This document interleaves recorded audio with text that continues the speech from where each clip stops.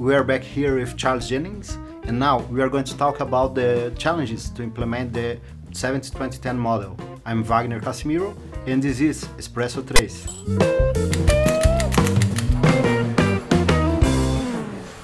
Charles, what are the main challenges to implement the 70-20-10 model?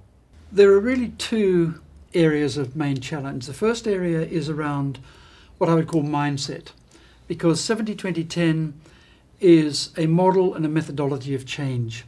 It's a model which helps us extend our thinking around learning into thinking around performance, and therefore not just thinking about the programs that we can develop and the courses we can develop, but thinking about all the ways in which we can help people do their jobs as best they can.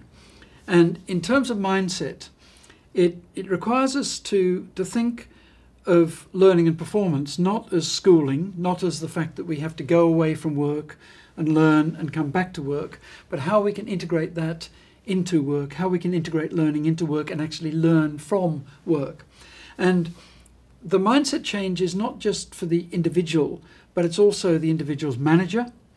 They must understand that they have a responsibility and in terms of ensuring that there are opportunities to learn as part of work. There are opportunities to reflect. We take time to reflect on what went well, what didn't go well, what we could do better, those sorts of things.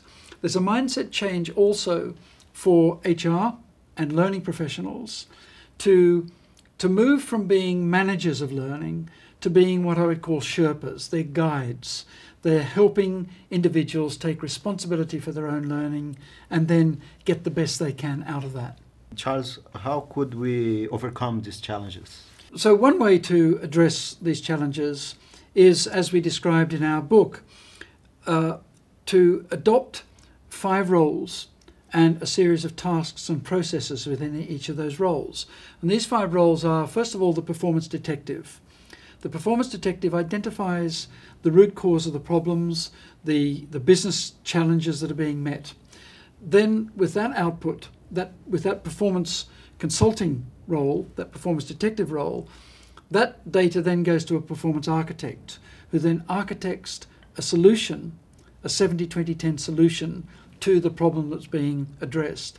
And that solution should start by looking at the 70 and the 20 elements. How can we make sure that we provide solutions which are as close to the point of need as possible and utilize social learning, workplace learning, learning through experience and so on.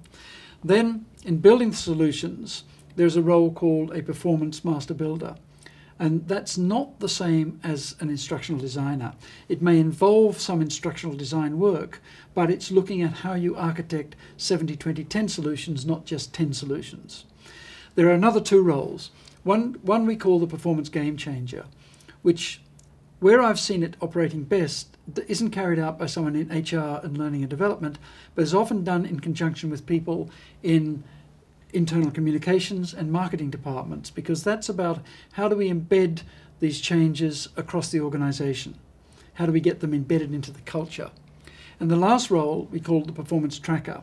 And the performance tracker, the role there is determining the metrics to be used, the stakeholder metrics, what success looks like, and tracking all the time as you go through the process to make sure that the business value is created and the solutions are successful.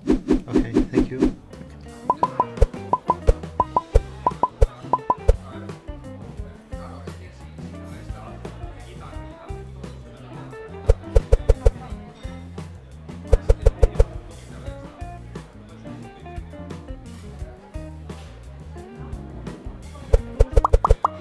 And we're going to talk about the book. I forgot the book. And one of the authors of this book, the performance book,